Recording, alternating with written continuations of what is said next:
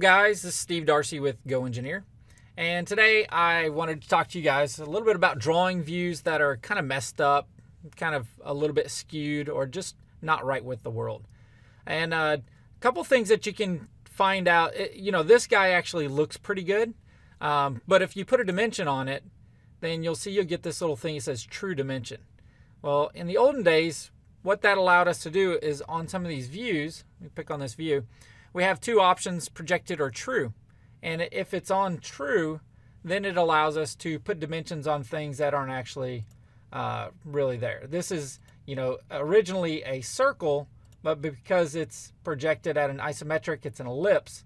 But the software SOLIDWORKS is smart enough to say, oh, that's a true dimension, and this is the actual diameter of that circle. So when I look at this guy, you can kind of tell that it says true dimension, so I know that there's something else kind of going on in the background. For the most part, this is not flat. A lot of times I'll use this little test right here to turn on the hidden lines, and if you zoom in enough, you may see that we're a little bit skewed on there. Okay, so two things: the dimensions and the hidden lines will kind of help you figure out whether or not you're right with the world. Now, there's a couple things I can do from here. I could try and rotate the view. Maybe it's off 5 degrees or something like that. And if I do, it's going to rotate all these other ones. Okay, that didn't help me at all. Not a big benefit there. Okay, we'll put them back. Another one that we could do is this one right next to it.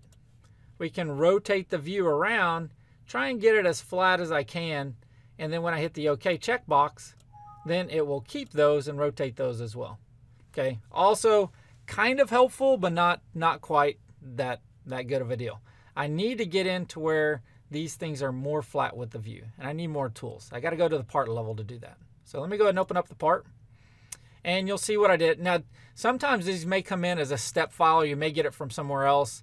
I totally came in, used the flex feature, and screwed this thing up.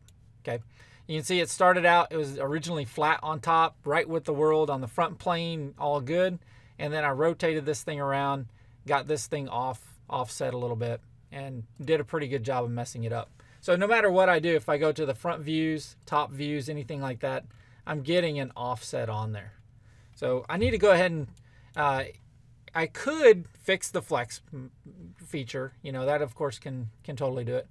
But what I want to do is, maybe I got this from another customer or something, and all I want to do is make it work for my drawing, get my job done for today. So a couple things I want to do. I want to look flat at this face. Well, that's easy. You just select it and go normal 2. Okay. But there's another thing I can do. That doesn't orientate me quite the way that I want. As long as I have a face that's 90 degrees off from here, so I'm going to select on that, hold control, pick on this face, and then go normal 2. Once you do that, the second face that you selected goes in the upward direction. Okay. That's pretty cool. So then, of course, I can hit the space bar. I'm going to create a view. I'm just going to call this 1. Pretty simple. Then I need a view of this guy right here. So same type of thing. I'm going to select on that face, hold control, pick on the top face, go normal 2. Rotates me, orients me to where I'm straight at that face. Hit your space bar, go new view, and I'll call this guy number 2. All right, looks good. Got my orientation done. I've got these guys the way I want. Let's go back to the drawing. And I'm just going to select on, this is my parent view. So I'm going to set him to number 1. And everything orients to that. Now I've got some nice flat faces. If I go and try and dimension this guy, you'll notice it's not giving me any kind of true dimension, telling me that I'm offset. I can go straight with the world. Now this guy, of course, is. It'll give me a true dimension off that. So in order to dimension this guy properly, I need to go ahead and create another view. So I can go use the standard model view. I like to drag and drop. So I'm going to go over to my browser tree. Let's refresh our palette. And this guy is number 1.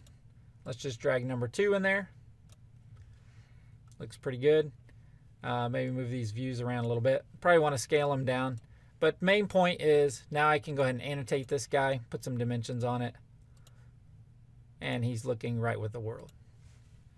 So hope this helps you guys on some other drawing views, hoping you getting right with the world. This is Steve Darcey with GoEngineer. Thanks.